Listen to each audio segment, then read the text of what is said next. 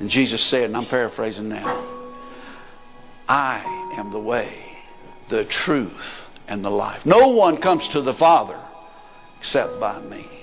If Jesus had never died on the cross and shed his blood, the power would not have been released to wash our sins away.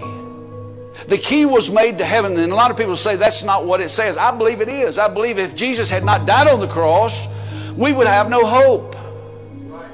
We could trust in that he was the Messiah, but he never shed his blood, that sacrifice that God so commanded, as we've been studying in Genesis. The first animal that was ever killed was because of the sacrifice to cover Adam and Eve because of their sin. Revelation chapter 1 verse 17, 18. You might want to write that one down. It's not on your bulletin. Then I saw him, Jesus, John sitting here writing this. And he said, and I fell at his feet as though dead. But he laid his right hand on me and said, fear not.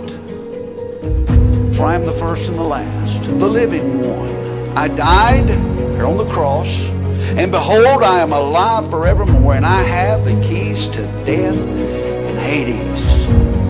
Ladies and gentlemen, if Jesus hadn't died on the cross for our sins, there would be no key to heaven. There would be no way to see the Father. He was the way. He was the truth that he had been saying.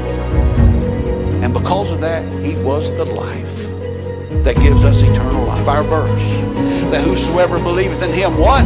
Should not perish, but have everlasting life. Hallelujah. Thank you, Jesus. Thank you for the old rugged cross.